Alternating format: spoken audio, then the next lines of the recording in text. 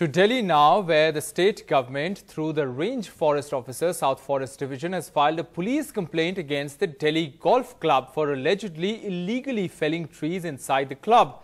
The government has demanded an FIR to be registered against the club. The complaint has been filed with the Hazrat Nizamuddin police station.